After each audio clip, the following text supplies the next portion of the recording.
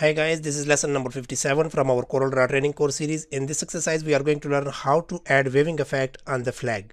As you can see, I have here flat image of the flag, and under this we have shape. It's easy to create with the pen tool. Click on a pen tool, click and drag.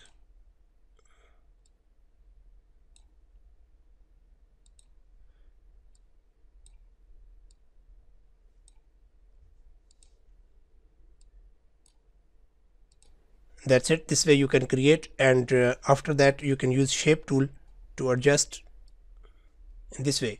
Since I have here, so I don't need to use this. The first thing, we will select the flag.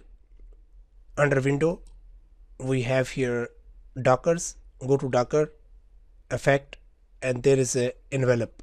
You can also access envelope docker from the effect menu. Go to the effect, and here we have envelope. Click on envelope, and there is a lot of shapes here. You can click on any shape to turn your image accordingly, but since we have shape here, we are going to use custom shape. So I will click on this button here, create envelope from. So click it and simply click on the shape you want, and now our image, it turns to that shape. To make it a little bit more realistic, we can add shining by using transparency.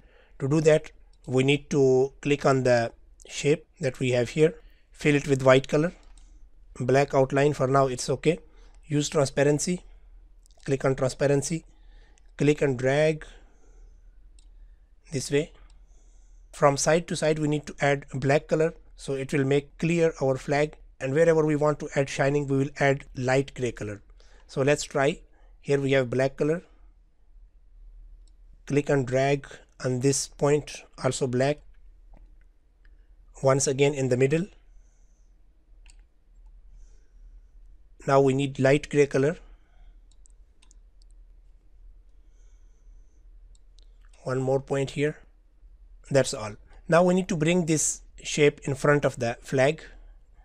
Click on pick tool and just snap it from the corner, and you can see that on the flag we have shining. Anytime you want, you can adjust it. Click it, go to transparency. According to the curve and bend, you can set the nodes. If you want, still you can add more nodes to control the shining. Once again I will click and drag black here. Look at this, now the flag in this area is more clear. Click and drag here. That's all.